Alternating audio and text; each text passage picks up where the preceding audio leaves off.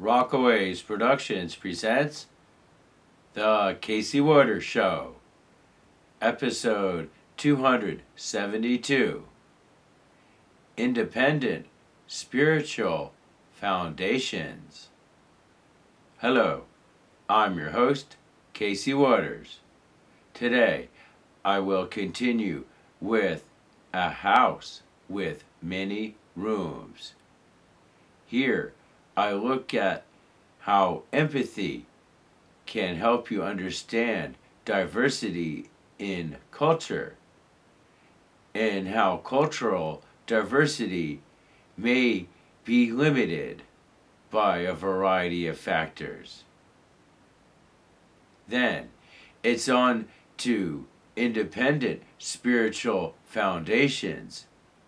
Here, I look at how to establish an independent spiritual foundation that will provide stability later on in life. Well, at least in theory. Today's show will feature background footage from Little Pisgah Mountain. This is the mountain I live on. So, I started on Pine Bluff Road and I headed upward to Little Pisgah Road and then on to Lauder Mountain Road, where I went along the Eastern Continental Divide. Little Pisgah Mountain is just north of Girton, North Carolina. So, now, let's continue with A House with Many Rooms. Well, Islam is, we need to try to understand Islam, but they impose their will on other cultures too, just like Christianity does. So we need to have less imposing by all religions. Let's just chill out and let the other religions who aren't imposing themselves on other religions and countries, let them flourish. And perhaps let them impose a bit if they want. Why not? Everyone should have a fair shot. Everyone should have an equal voice. All religions, all cultures, instead of a few dominating by too much missionary work and too much domination. Often it comes in at the hand of the sword or the gun. Often this missionary work, of course, is accompanied by military work sometimes. This was more true in the past, but I guess it extends to the present too, of course, as there's various wars being fought over religion. Well, I guess ISIS is a good example in the modern world. But anyway, with ISIS trying to impose its brand of Islamic faith on other cultures and religions. But anyway, so we need to understand this. And so, of course, with the Charlie Hebdo attacks, je suis Charlie. I am Charlie. We need to have empathy and understand the perspective of the satirical cartoonist. Everyone should have a right to make fun of anything. And we should be ready to be on the receiving end too. If we could dish it out, we certainly should be able to take it. So we should be ready to have a little satire thrown at our culture too. Anyway, another thing we need to work on is the conquer and divide mentality. This is something to be avoided. Remember, people in position of power and influence often use conquer and divide to rule over a group of people or groups of people. So by stirring up strife, racial tensions, religious tensions, and other tensions, well, if we're busy fighting each other, we might not notice what's going on. So, and what's going on is corporate America is having more and more influence over our government, over our diet, over our education, and our lives. That's what we need to be focused on. Not us versus them, for whatever reason. We need to be unified. And of course, with the Ferguson shooting and other shootings across the country where black people have been targeted, well, that needs to end. We need to try to have empathy for the black community as a white community. And we need to understand. We need to understand people and try to respect them. Respect goes a long way. So, you should respect everyone, even people you might think are beneath you. No one's beneath you. We are all equal. We all have a fair shot at God's grace. God's grace shines upon us all. So don't forget that. And remember, we're all equal. We all need to relate to each other and have empathy for each other. And we need to avoid division and trying to dominate each other. We need to get rid of racial tension and tension between religions. We need to look beyond that and try to make things better for everyone. Sure, for if things improve in the black community, well, guess what? They might improve in the white community too. If things improve for the Islamic faith, well, things might improve for the Christian faith too. It's not one gains and one loses. No, we can win together. We need to step onto a new path and set new goals. And that's the new goals, is everybody wins. We're going to make it work. We're going to figure it out through sharing of information and reducing the influence of corporate America. And the best way to do it, or one of the good ways to do it, is to avoid that conquer and divide mentality. So, now let's move on to diversity in other ways. Diversity is important with our diet, with what we eat.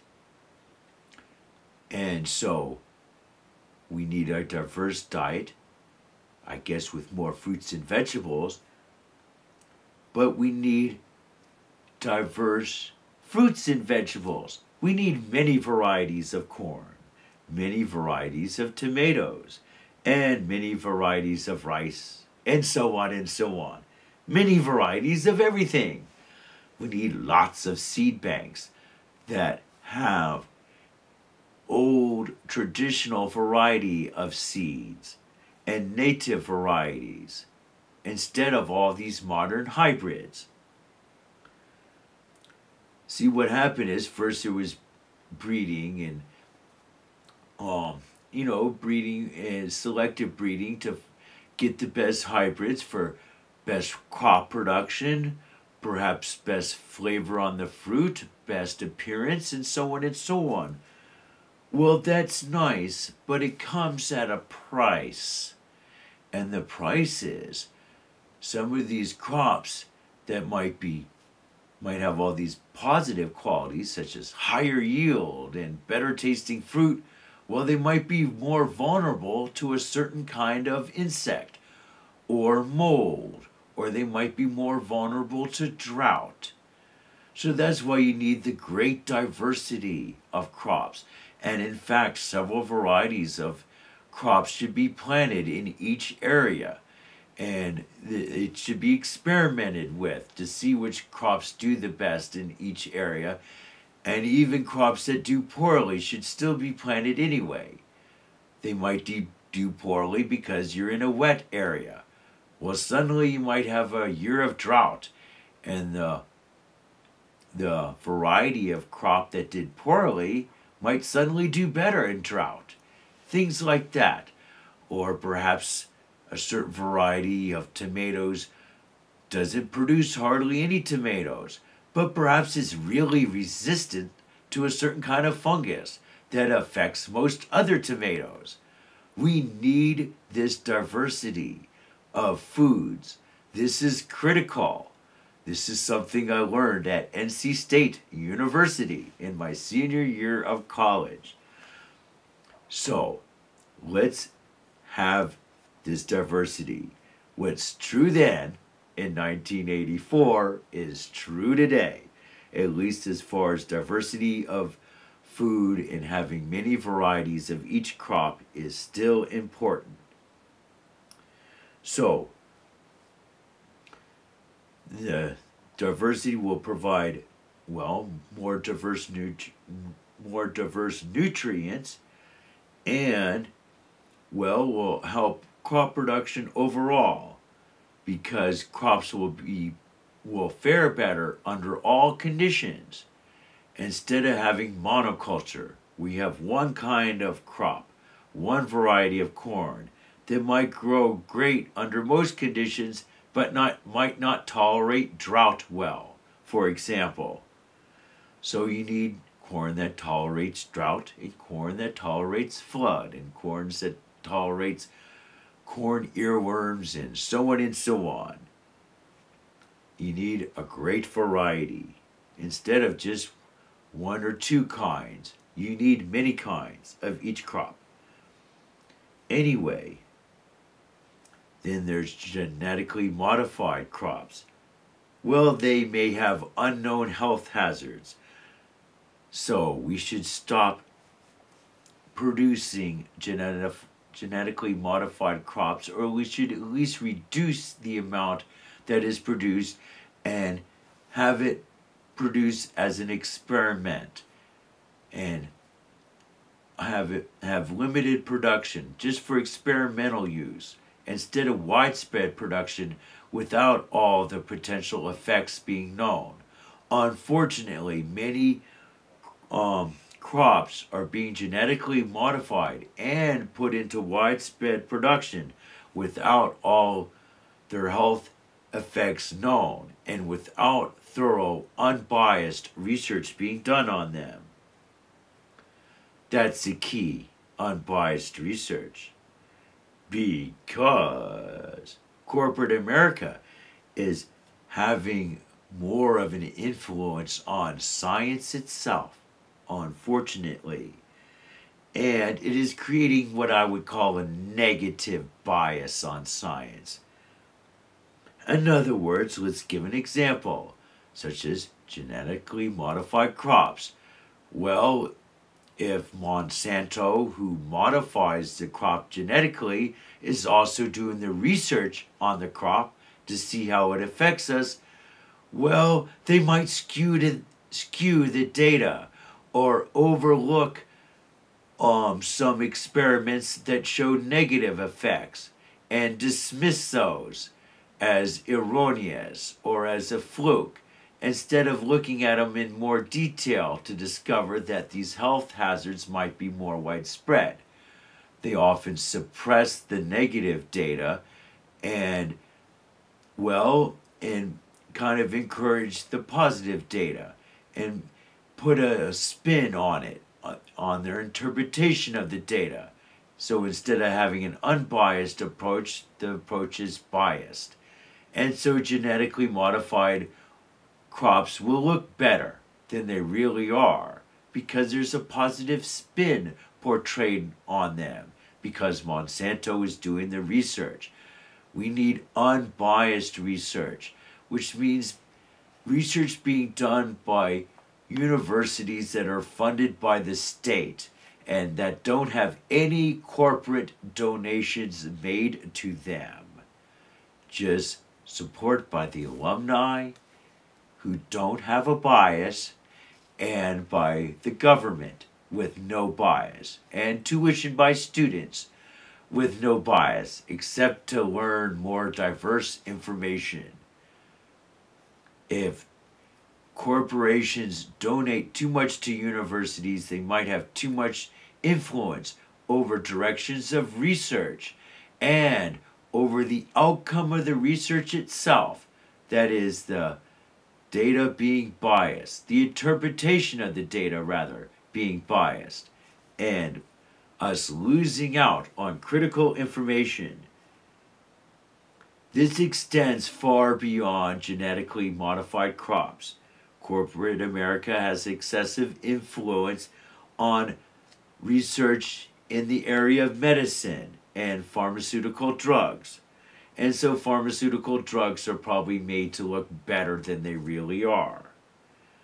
Corporate America has a negative bias on research on climate change. Often climate change, well, is made to look less severe than it is. But guess what? It is fairly severe. Try going up to northern Alaska and talking to some of the people in the communities there, where permafrost is melting and buildings are sinking and having to have their foundations redone.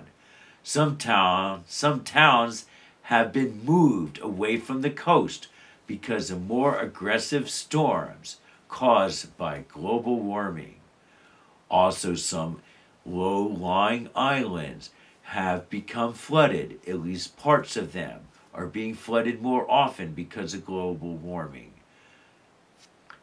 Check out some glaciers and watch them disappear. Talk to Alaskans who lived in Alaska for many years, like I have. I lived there 13 years, from 1987 to 2000, and I know for a fact that Portage Glacier has shrunk significantly, as well as many other glaciers in Alaska.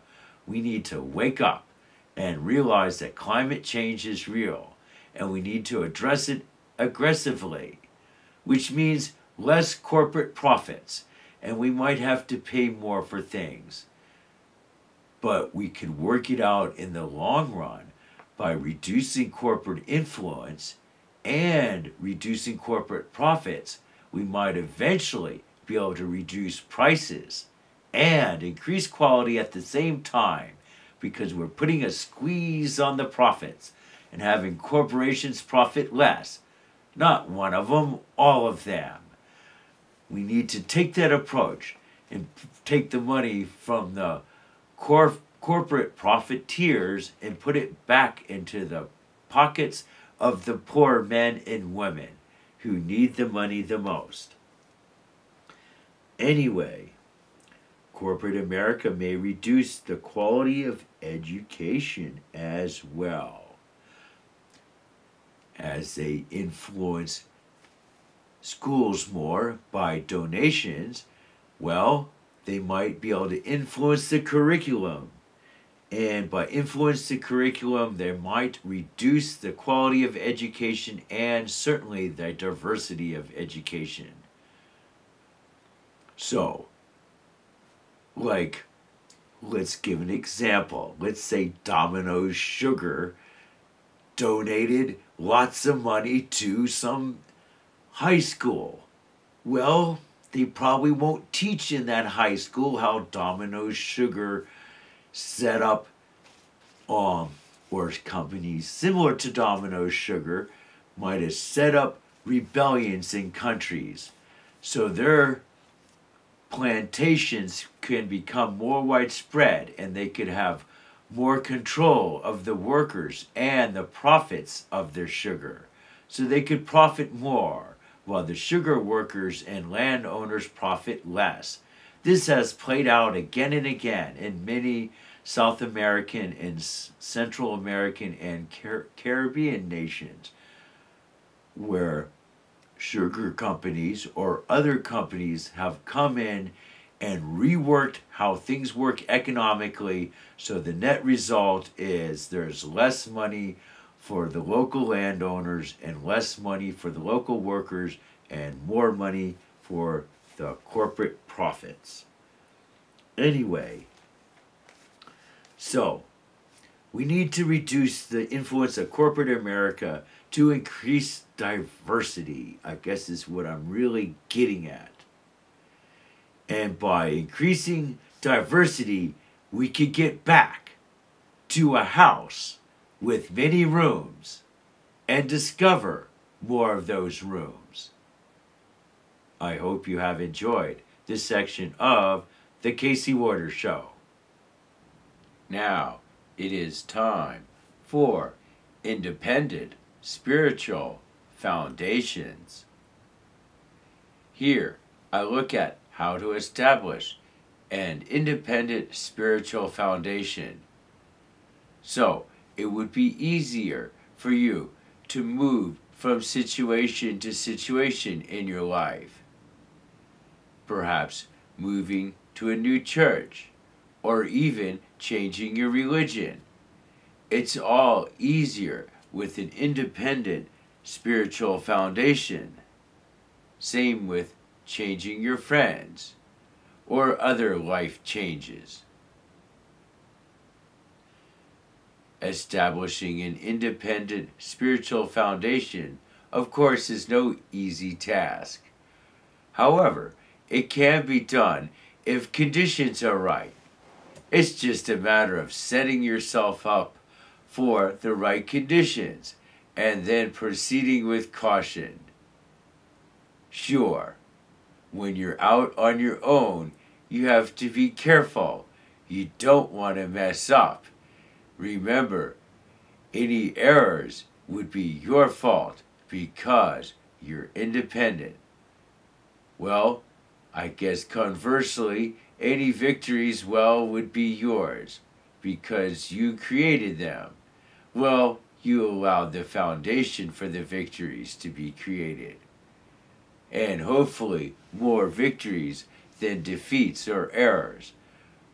But whatever happens with your independent spiritual foundation, well, in theory, you are the one responsible. So let's dive into it.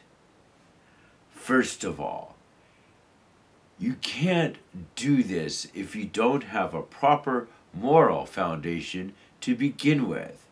Then you could establish an independent spiritual foundation. And establishing a proper moral foundation may be easier said than done. So, you just have to step back and take a look at yourself and see how you operate and how you think. It is important that you care about others, that others, people's feelings and ideas and their overall situation, that all of these are important to you. You have to truly care about other people, but also you have to care about yourself and the conditions you are in and your mental state, your feelings, and your ideas. So, you have to care about everybody, including yourself. But it goes beyond that. For you have to have empathy. You gotta really feel what other people are going through to really understand them. So, proper empathy is important. You just have to develop this over time. I guess you have to occasionally verify people's state. Ask them how they feel about a certain situation to verify that you have the proper empathy, that you are feeling what they are feeling. Try to understand why they have the feelings they do. Sure, this helps your empathy too. and perhaps gives you a further insight to the person you care about, which might aid you in helping them, which is the goal, to assist others. Sure, but before you do so, you have to check your motivation and make sure your motivation is right. Remember, you're doing this for the other people, the people you care about. Well, except for the case of yourself, sometimes you have to do things to help yourself and to take care of yourself, to make sure everything is right for yourself, that you have a proper mental state of well-being. Once you have yourself established properly, then you could go out and help other people with their mental state to make sure their mental state is right and their physical situation. Sure, try to understand their feelings, but you have to have proper motivation. You have to really be motivated by their concerns and just for the sake of helping them. This has nothing to do with you, as I said, unless you're helping yourself. But if you're not helping yourself, you're helping others. And when you help others, you gotta focus on them. And they have to be your motivation. Sometimes, of course, you can help others and help yourself all at the same time. But it's all about the people who you are helping and making sure that they are the focus of your motivation and not your glory or pride or proving yourself right or even gaining spiritual karma or advancement.